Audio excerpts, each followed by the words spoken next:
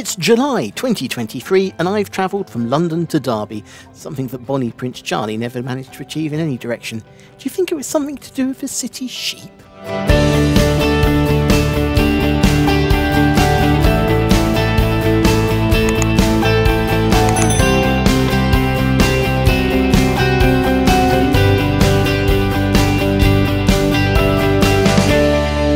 Situated on the River Derwent and pretty much in the centre of England, the city of Derby has a long recorded history that dates back to the founding of a Roman camp of Derventio, sometime around the year 80. Though the well-preserved remains of a Bronze Age boat on display in the city's museum, along with the remains of a prehistoric hippo, make it clear that the human and animal activity of the area go back much further. Sometime in the 9th century, the town was captured by the Danes and, along with Leicester, Lincoln, Nottingham and Stamford, became one of the 5 boroughs of the Mercia region of the Danelaw, the part of the British Isles under Viking control in the 9th and 10th centuries. In 917, the Anglo-Saxon kingdom of Mercia conquered Derby and annexed the town and area into their Mercian kingdom. During the English Civil War, Derby was garrisoned by parliamentary troops. In 1692, Derby became the first location in England since the departure of the Romans over 1200 years earlier to set up a civic system of piped water using wooden pipes. The waterworks involved using a water wheel powered pump to take water out of the Derwent and put it into storage tanks for distribution. Derby, Derbyshire and in particular the Derwent Valley were among the centres of the Industrial Revolution. In 1717, John Lombe and George Sorocold opened the world's first fully mechanised factory on an island in the Derwent. John had visited Piedmont in 1716 and returned to England with details of the Italian silk throwing machines.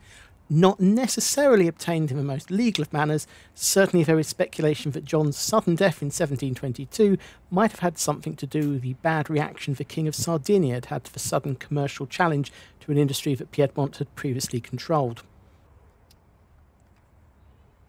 Meanwhile, Richard Arkwright adapted the process to work with cotton spinning in his mill in Cromford near Matlock Bath and kicked off the birth of a mill town. Today, the stretch for Derwent from Arkwright's mill down to Lombe's mill is a World Heritage Site, the Derwent Valley Mills. Back down in Derby, and the town received an unexpected visitor in 1745 when Charles Edward Stuart, otherwise known as Bonnie Prince Charlie, stopped in the town from the 4th to the 6th of December. At the time, the young Pretender and his Jacobite army were storming down England in an attempt to seize the British crown. Having set off from Glenfinnan into Scottish Highlands on the 19th of August 1745, by early October they'd reached the English border, and after receiving assurances that there was substantial support from English Jacobites and a planned French invasion in southern England, the decision was made to invade England and press south. Sadly for Charles, those assurances of support failed to materialise. At the same time, government armies had started to march north to meet the Jacobite army. On reaching Derby, he stayed at Exeter House, where he held a council of war on the 5th of December, which decided to retreat. In April 1746, the rebellion ended in the bloody battle of Culloden Moor, with Charles escaping to France, but a heavy retribution being meted out on his supporters. Today, a plaque marks the site of Exeter House where that council of war had been held, and behind the cathedral is an equestrian statue of Prince Charles. The first church of All Saints was built on the site of the current cathedral in around 943, though this building was replaced in the 14th century, with the tower being built between 1510 and 1532.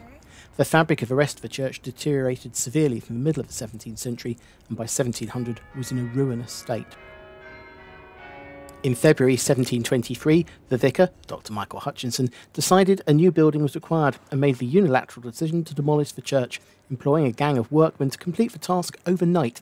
With no choice, the Mayor and Corporation of Derby were forced to commence fundraising for a new church. With the 16th century tower kept, a new church was constructed, opening in 1725. In July 1927, the church was elevated to cathedral, leaving Derby as a town and cathedral city, but not an actual city. Derby didn't receive full city status until Queen Elizabeth's Silver Jubilee celebrations 50 years later in 1977. Whilst the rest of the fabric of the church was torn down, one element that did survive was the elaborate memorial monument, built during her lifetime, to Elizabeth Hardwick, otherwise known as Bess of Hardwick. Born into a Derbyshire gentleman yeoman family around 1521, through a series of 4 marriages, the result of each one was a significant increase in her wealth and power. She climbed to become one of the richest and most powerful women in the kingdom, founded a series of estates and stately homes that dot the landscape of Derbyshire, including Chatsworth House, Hardwick Hall, Welbeck Abbey and Bolsover Castle, and founded a dynasty in the Cavendishes that include the dukedoms of Devonshire, Newcastle and Portland that still exist to today. The Cavendish family survives today with their family seat at Chatsworth House.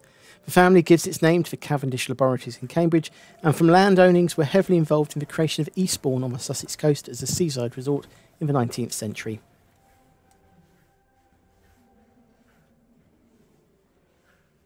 The cathedral is a short walk from the Derwent River, today a quiet river running along the edge of Derby city centre, but in its time an important part of the Industrial Revolution, its role in the formation of mill towns and automated factories invaluable. Derby Riverboat run regular tours up a section of the river using a modern-built electric narrowboat from a landing stage opposite the silk mill up to the mill and weir at Darley, with a commentary along the way by former Poirot David Suchet. Along the way, the tour passes under reminders of Derby's industrial past and the connections it had to the rest of the country, as the boat sails under the Handyside Bridge, formerly part of the rail network, before the lines around Derby were reduced under the beaching cuts.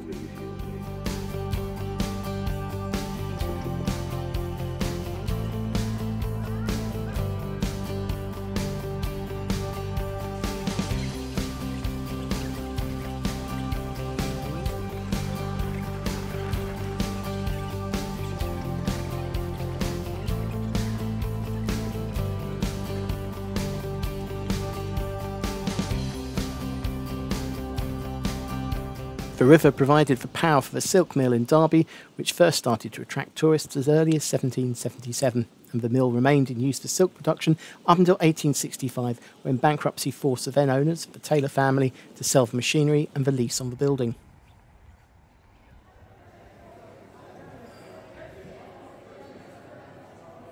In 1908, F.W. Hampshire and Company moved into the premises to make fly papers and cough medicines, but the building was badly damaged by a fire in December 1910 in the adjacent flour mill that spread to and engulfed the silk mill, sending the east wall into the river.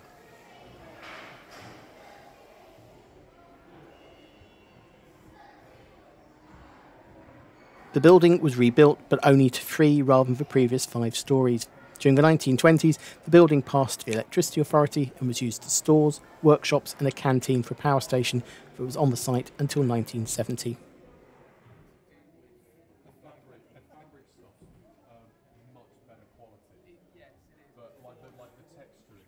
With the demolition of the power station, the site was adapted for use as a museum, opening as Derby's Industrial Museum in November 1974.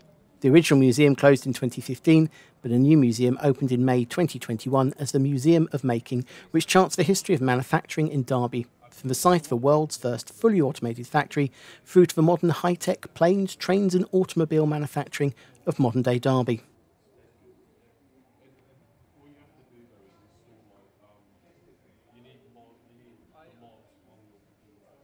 The city is home to Rolls-Royce engines, with their Trent 1000 engine being fitted to Boeing 787 Dreamliners. Alstom and previously Bombardier trains, whose vehicles are pretty much endemic in southern England, East Anglia and the West Midlands, and Toyota Manufacturing UK, who are headquartered just south of the city and produce the Toyota Corolla and Suzuki Swace in their Burnaston factory.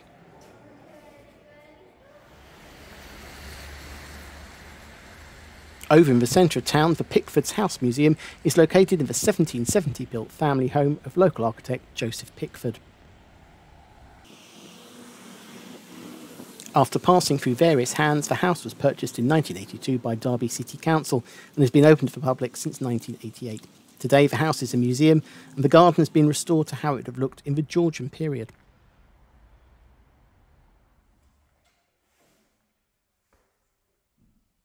The middle floor has been turned into a small museum dedicated to toy theatres, with many examples on display in a couple of the rooms.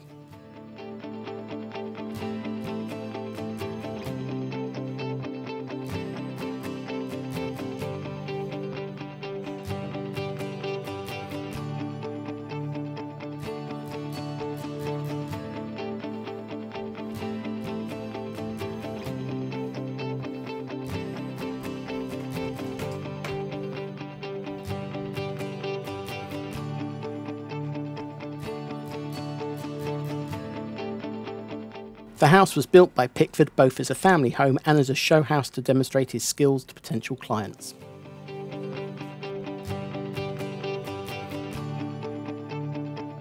The upper floor has been retained as it would have looked when it was in use by the family's servants.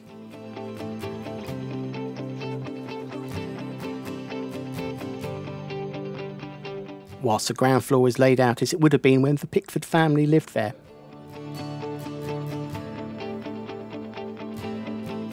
In the basement there's a recreation of a 1940s bomb shelter along with the original kitchen and scullery.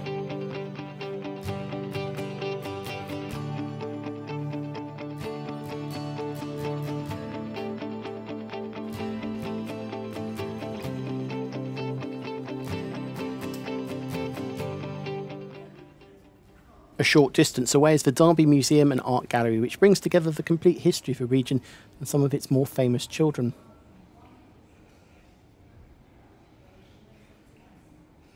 The main exhibit is a 3,400-year-old Bronze Age longboat that was found in the nearby suburb of Hardwick. The boat is hollowed out from a single oak tree trunk.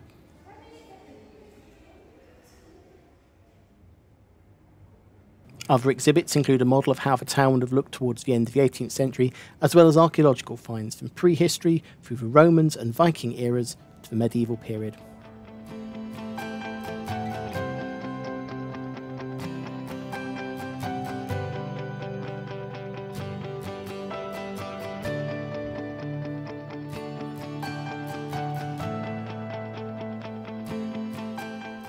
In the next door gallery there are preserved remains of several local prehistoric residents of Derby, including the fossilised remains of an ichthyosaur and the bones of a hippo that wallowed in the waters of the Derwent many millennia back.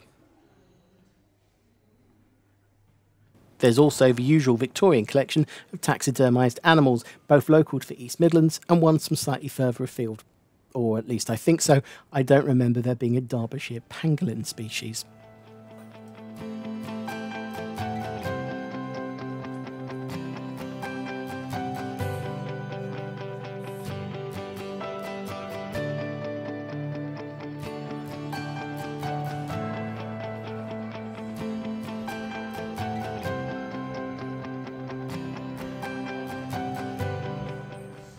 The art gallery focuses on local-born artist Joseph Wright, whilst the neighbouring world galleries house artefacts from across the globe.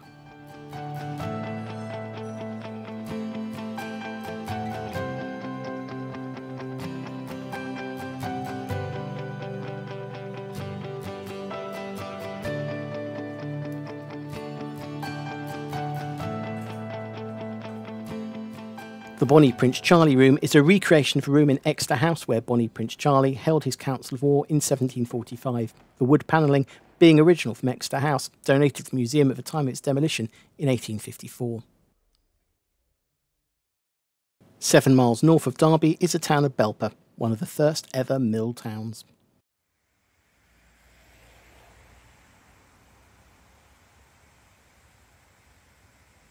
Coal deposits in and around the area are an important part of the economy, with deposits found on the surface and in shallow workings in the area.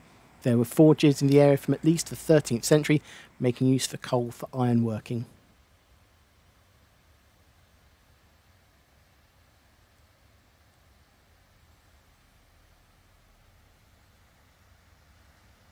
Jedediah Strutt, a partner of Richard Arkwright, built a water-powered cotton mill in Belper in 1784, the second ever in the world after Arkwright's own upstream in Cromford.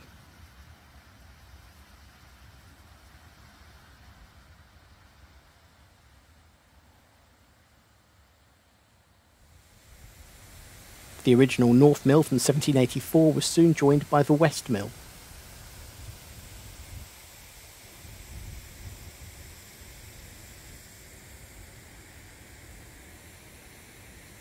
After a fire burnt the North Mill down in 1803, it was rebuilt with a new structure that was designed to be fireproof, which was further expanded and extended over the years.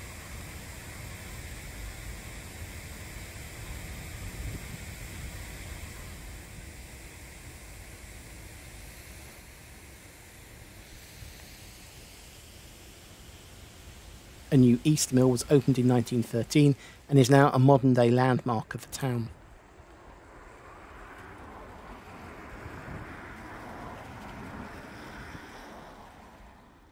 Whilst the mill is no longer used to manufacture textiles, the power inside the building is still derived from the river that runs under the building, using turbine-driven generators.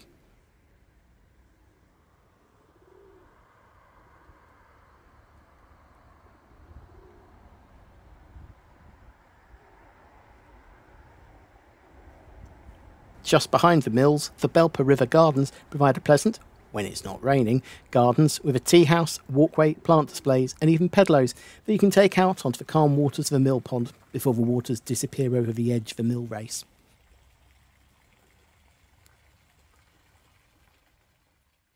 "21 miles north of Derby and you reach Chatsworth House and Estate, one of the premier stately homes of Britain and the centre of the empire that Bess of Hardwick built for herself.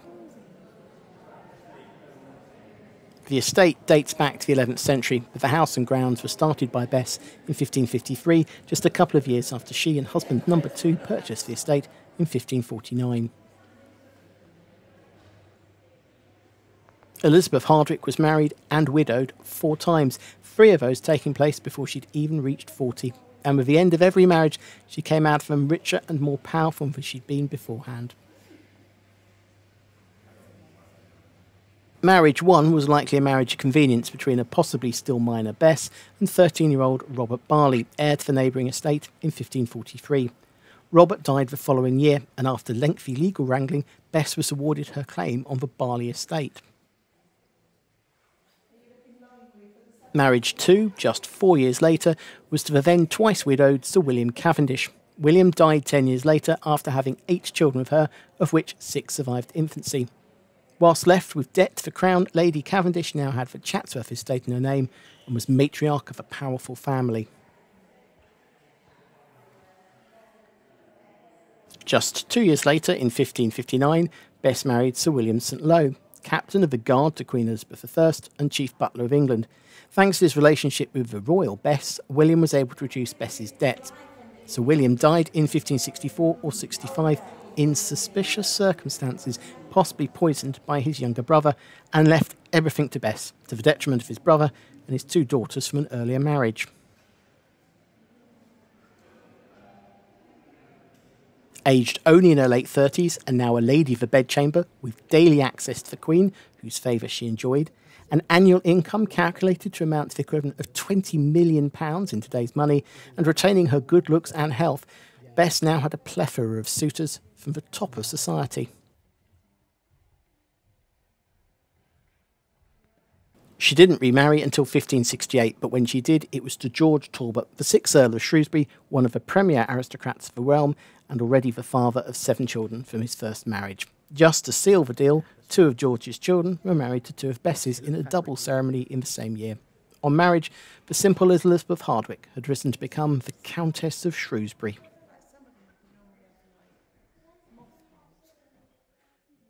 Today, Chatsworth is still the seat of the Dukes of Devonshire and the Cavendish family, with the 12th Duke and Duchess still living there.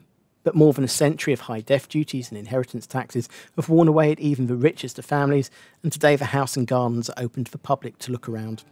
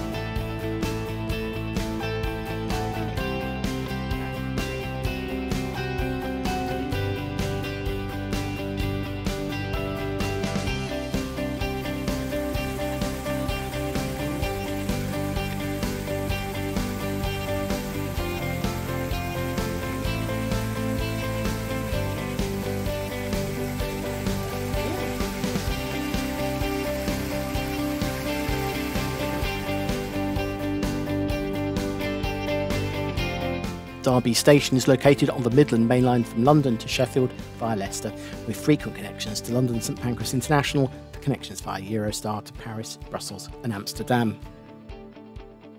East Midlands Airport is 12 miles south of Derby, linked by frequent Skylink buses, and is a hub for Jet2 and Ryanair, with flights to many parts of Europe.